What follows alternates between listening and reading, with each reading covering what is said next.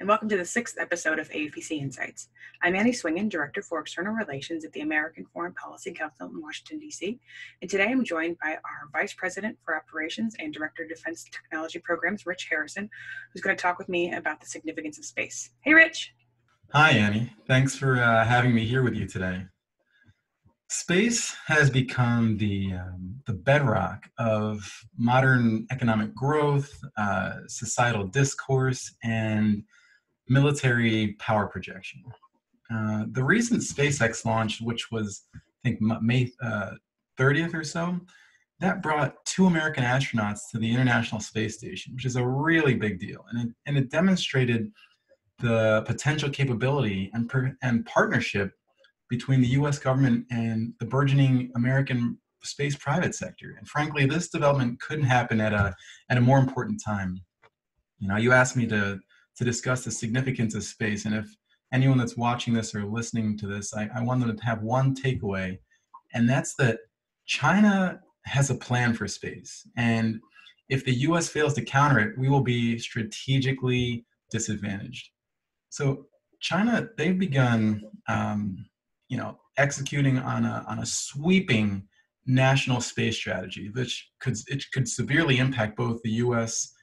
Economic and military security. So basically, the premise of this is that America needs a plan to cement its position as the dominant space power in order to counter that China space strategy. Last year, I believe it was in April, my friend and colleague, Dr.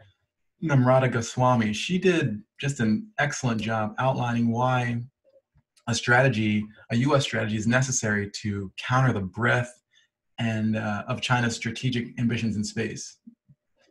You know, she mentioned that the Chinese leaders, they have a stated objective of becoming the leading space power by 2045. And that's just, it's not something to take lightly. Both China's governing structure and their culture allow them to formulate and enact long-term plans, sometimes in a way that the U.S. really hasn't been able to over the years. And they've already completed several steps toward achieving this space strategy that they're working toward. You know, one is landing on the far side of the moon. You know, it's complicated because there's no direct communication out there. So they had to first launch a relay satellite just to accomplish the complicated maneuver. They've also been successful simulating a lunar biosphere with inhabitants supported by a closed ecosystem for a period of a year, and observed mouse embryos growing in space. You know, that demonstrates that there's a likelihood of human reproduction in that domain as well. And she also discussed the fact that, you know, they're developing techniques for asteroid mining, creation of nuclear powered shuttles for space exploration, and industrialization of the moon to fabricate satellites which can harness space energy. So at the end of the day, China's right, though. The focus on space makes sense because space it's still a largely untapped resource. There's now a consensus that the space economy is going to grow rapidly over the coming decades. And I think today's space economy is around, say, $350 billion, give or take. But, you know, major banks, and I'm talking about Morgan Stanley, Goldman Sachs, they're all estimating that by 2040, we're looking at a value of over $1 trillion. And I know the U.S. Chamber of Commerce estimates it to be even higher than that.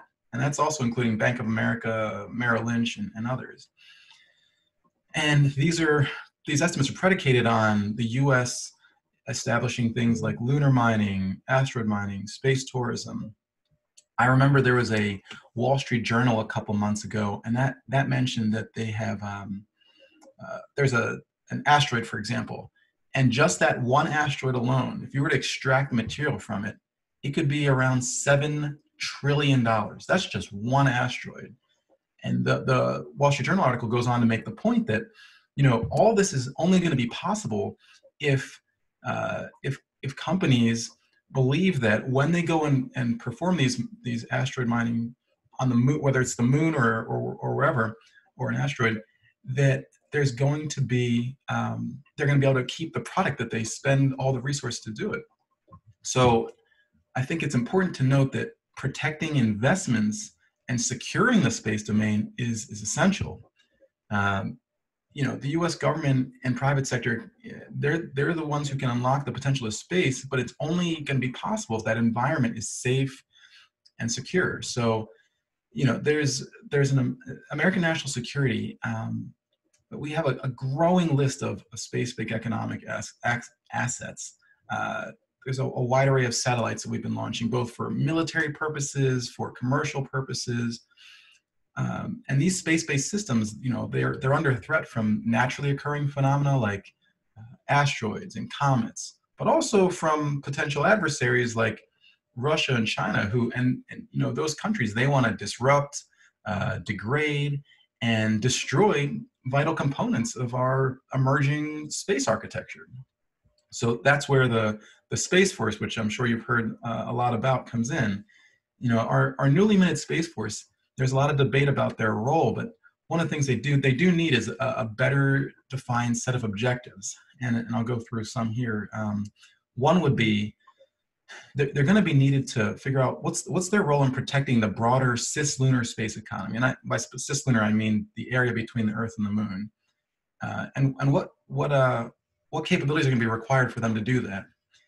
Then we need to think about how should Space Force defend space lines of commerce, like on or near the Moon. And then finally, we need to identify key dual-use space infrastructure investments that could secure the U.S. primacy in kind of an extended great power competition for industrial, logistical, and positional advantage. So at the end of the day, what America is missing right now is a comprehensive national vision. We need a roadmap and an implementation plan with kind of a multi-stakeholder approach.